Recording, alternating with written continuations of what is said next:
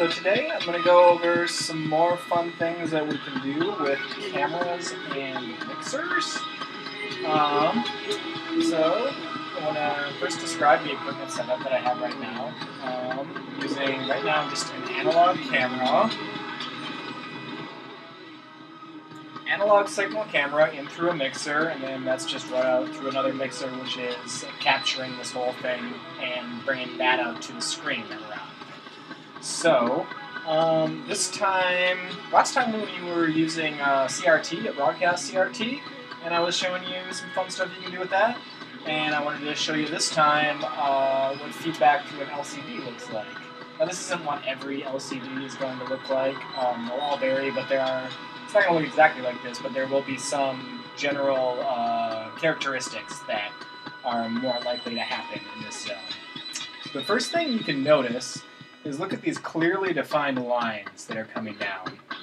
So this is something that I have seen with CRTs, but it doesn't happen as often as it does with LCDs. Just because of a couple of reasons. The LCD pixel is more discrete than the phosphor on a CRT. The time delay is always greater than plugging an electrical signal into the back of a CRT, because the time that it takes for the CRT to process is like it's like the speed of electricity, and the speed that an LCD is processing your signal is the speed of digital. And digital things are slower than like just plugging an analog signal into an analog device that is just mechanically working with the electricity. LCDs aren't the only aspect of how you get the sort of clearly defined like reaction diffusion worm patterns. It will also have to do with the sort of like the depth field between your camera and the screen, if that makes sense. It has to do with how much like resolution your camera is able to handle versus how much resolution your screen has and how much distance there is between them. So I would just advise, if you have an LCD and a camera and you want to get this kind of thing, just sort of set them up so you can keep moving the camera back and forth as you're focusing in and out. So, yeah. And you notice that there's a bit more, the colors are kind of more like brassy and quantized on here in a way, and that's like also a pretty LCD thing. This will often depend not necessarily on the LCD, but it depends on the signal that's going on, because any way you slice it, when you're putting a signal into an LCD, an analog signal in, there's going to be an analog to digital converter involved, which is also part of the delay. But part of the analog digital converter is that it can have the side effect of quantizing your color palette, because analog signals can work in a more smooth color palette because they're analog, while discrete digital systems are going to have steps in them. And it's a question of whether or not that the discreteness is liminal or not. But yeah, so that's LCDs. Oh yeah, one more thing. You may notice that in like the general ambient background of this, that everything's brighter. And that is partially because of the lighting that I'm using for shooting this video, but it's also because LCD screens are evenly backlit. And this means that the blackest black on an LCD is not as dark as the blackest black on a CRT. Because a CRT is, if you tell a pixel on a CRT to be black, it's just not going to fire an electron that triggers a phosphor. But if you tell a pixel on an LCD to be black, the LCD itself is actually transparent. It's a filter that white light is shining through. So the color of black means there's no red, and no green pixel being illuminated, but that doesn't block the ambient light of the backlight. So LCDs will always have a less of a dynamic brightness range. There are expensive LCDs which, they actually have an LED for each pixel. So those I haven't played with, and those sound like they'd be a lot of fun to try.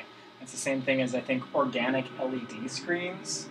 Yeah, LED screens are also work differently.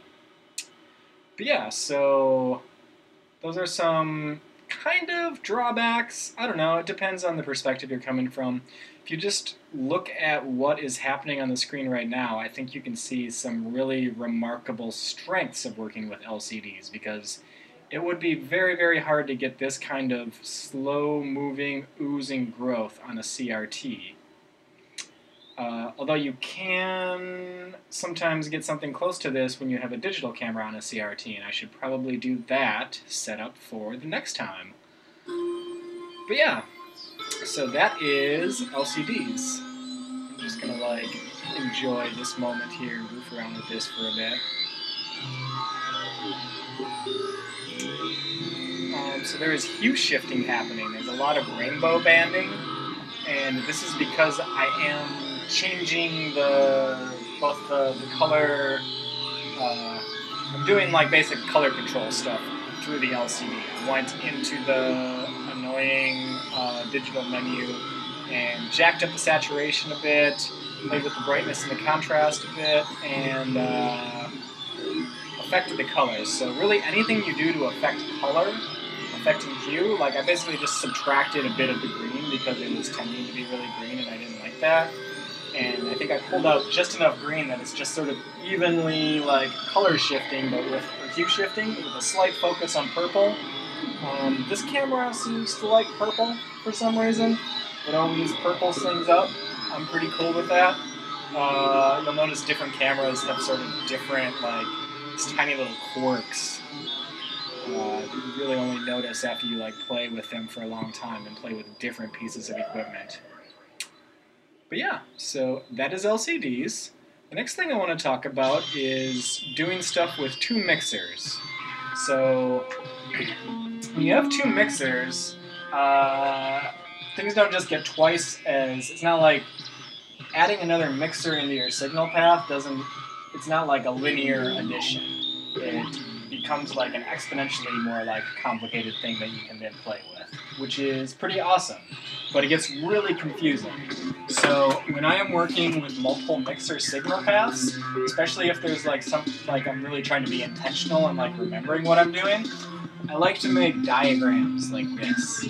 So you see there's the C, which means a camera, there's S, which means a screen, and then I have the arrows going from mixer 1 and mixer 2.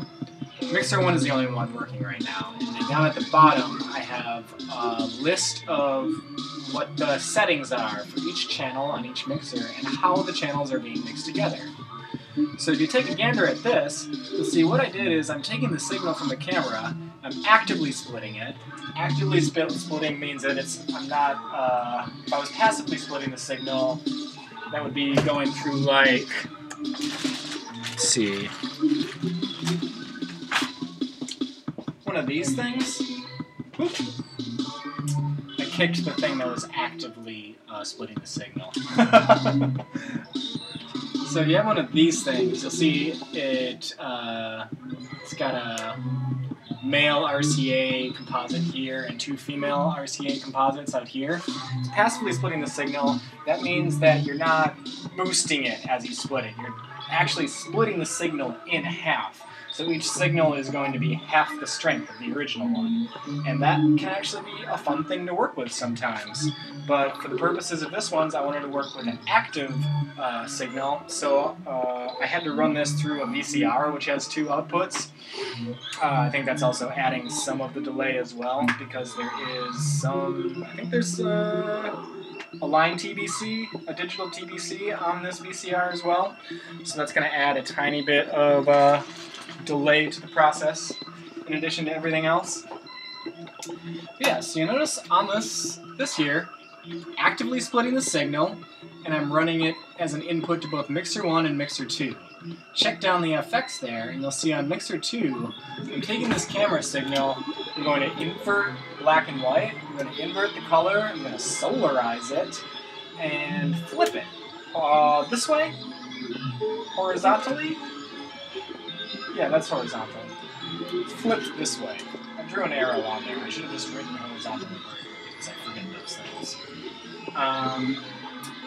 Yeah, and then I'm going to, on mixer A, I'm taking the output from mixer 2. Mixer 1, I'm taking the output from mixer 2. I'm going to key it into the black.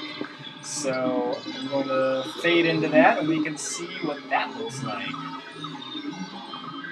So that is pretty fun. This is quite frankly one of my favorite modes to play in.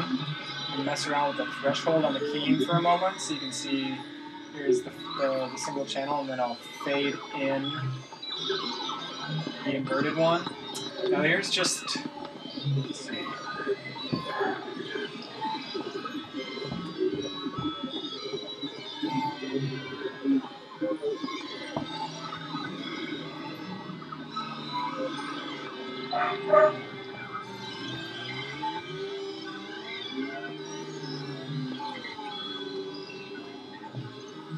So if you look, you check right on the corner here. See that one? Depending if my hand is white, you'll see little white worms trailing down from it. And if my hand is black, over on the other side of the screen, you see little black worms trailing out. But then there's sort of like, black worms kind of have like just like a white outline with the black worms. And there's like hue shifting happening around them. So yeah, this is, if you desaturate the whole thing and you just get black and white blobs, it kind of looks like, you can get like very Rorschach-y, yin-yang sort of patterns. I call this yin-yang blob zone. Or yin-yang worm zone, depending on like where I'm at. We've got blobs and worms happening right now, so that's pretty fun. But yeah, so that's one thing you can do with just, if you have multiple mixers but only one camera, you can mix the signal this way. You actually have to do it this way if you want it to be combined properly. If you routed the signal through, if you routed the camera through one mixer and then sent it back into the other mixer and back in through that, you'd be dealing with an internal loop which would take over from the mixer. And we'll probably play with that one in a future one as well. Oh yeah, there's another thing I wanted to show you. Lenses. So right here, I have a polarizing lens. Polarizing lens, you can get, this doesn't fit exactly over this camera here. It just kind of loosely sits on there, but you can play with different ways to like, if you just find like polarizing lenses for like random cameras around, you can always just kind of like futz with the, like some tape and cardboard and make like some sort of way to keep it on. And I'm going to play with the polarizing lens in this setting as well. You'll notice, first off, what it's doing is it's reducing the overall brightness. Second of all, it seems to be sort of amplifying some colors and muting some other ones. Take a gander. You can see more of the color effects if you just sort of gently move the camera around, because the hue shifting is happening from these sort of like the interfering like white and black zones, combined with like the screen amplifying and attenuating the color signals. But I can sort of build more worms and complex shapes just by very, very gently shifting the camera and slowly steering them where I would like them to be.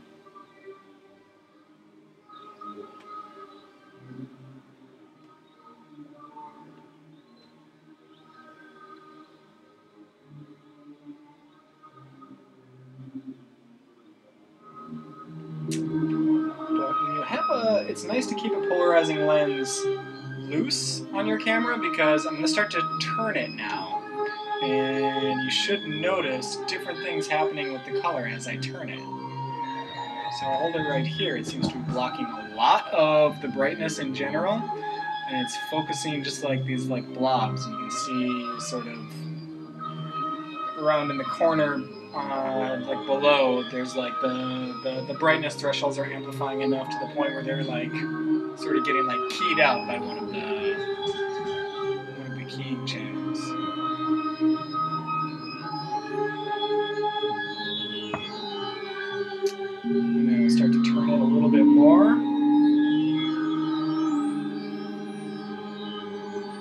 sometimes just the act of turning it is a bit more dynamic than keeping it on anything.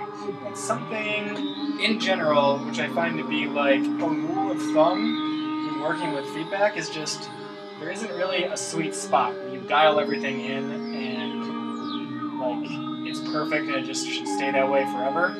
The sweet spot is a range of values when you change something slightly. So you notice, like, if I just left the camera and I walked away and left this all to do what it's going to do, it'll more or less kind of like, it'll do this sort of like chaotic cycling where it won't 100% repeat everything it's doing, but it'll stay pretty, what do you call it? Overall, the behavior won't change remarkably. If you just do like tiny shifts to the camera though, it'll make very large changes overall to the behavior.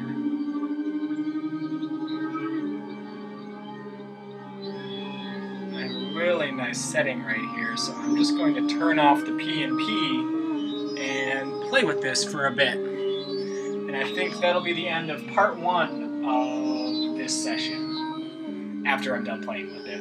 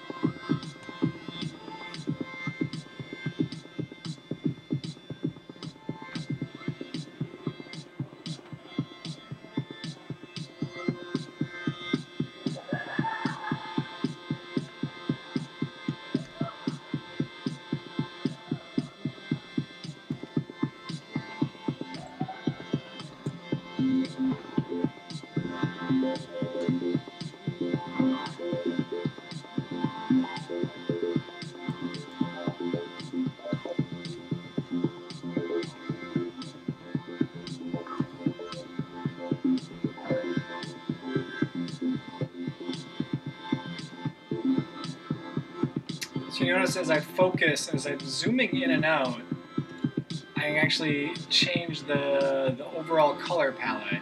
Zooming in is amplifying the sort of blue and green opposing palettes, whereas when I zoom out more, almost there, then I'm getting a black and white. I don't know why that's happening, but it is happening.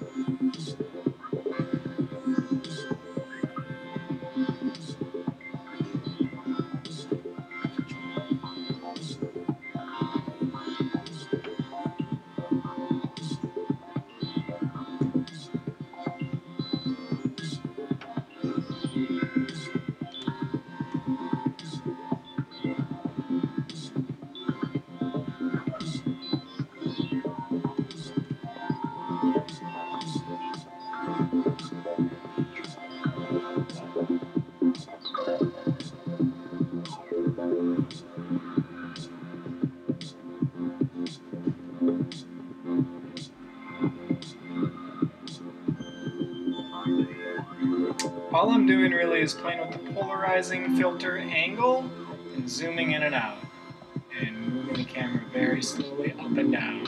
I'm not changing any settings on the mixers here, I am just playing the camera right now. One of the mixers I'm using is, I do want to take a little moment here to shout out one of my favorite video mixers, and the first one I ever got is the Videonics MX1.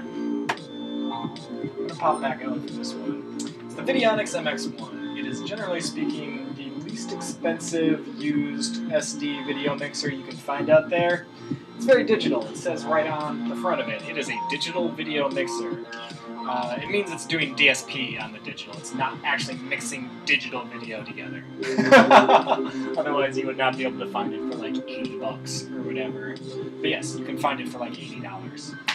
And it is actually a very highly powered and unique mixer. A lot of people do not like this one because there are not really any knobs on it. There is a digital interface that you have to do like button pressing and like kind of read the manual to like figure out. There's a slider which may or may not have like significant delay depending on your model, and yeah, you need to have one extra little screen for actually doing anything in the menu. You need to have a preview screen out. It is really not hiding the fact that it is a computer basically, but it also has, it also has a really, really nice time-based corrector. So if you're working with severely out-of-bounds signals from a glitch machine or something you have put together yourself, which you know you're overdriving the video signal out of range, it is really nice to have a stable TBC, which you can find in the Videonics, to keep your signal in an allowable zone before it goes out to a screen or a projector or a capture device, because none of those things really like to deal with unstable signals. They'll just blue screen or do like some sort of like clumpy digital that's really unpleasant.